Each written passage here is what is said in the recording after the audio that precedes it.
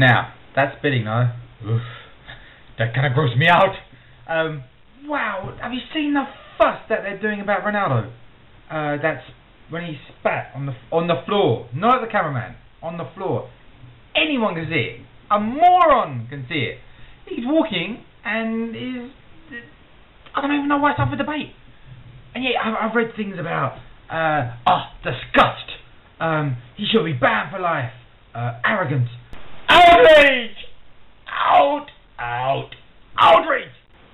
The worst one I heard. Hope next season someone puts him on crutches. It was after a game. The guy, his team, he just lost. And it's just...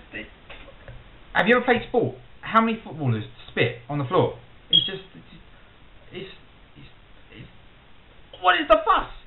I mean, I'm not like a big Ronaldo fan. I do think he's one of the best players in the world. Top 5, top 3 easily. I just think, yeah, okay, he had a bad World Cup. But like a lot of big players, Rooney, and he does. I don't know why he doesn't do so well. He scored 1 goal. I don't know.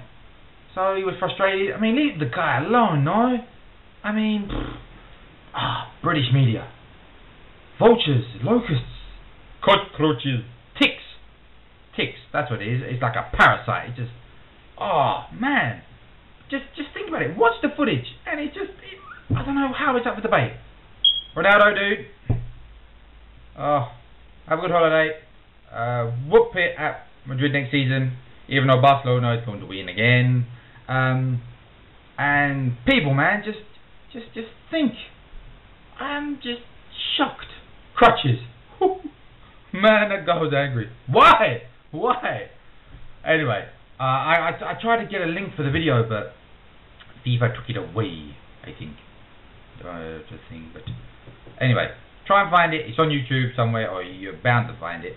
But it's putting on the floor. Look, I hope I never have to do that again. That was nasty ass. Okay, goodbye. Federer's doing okay in the tennis. We'll see what happens. Mwah. Ciao bello.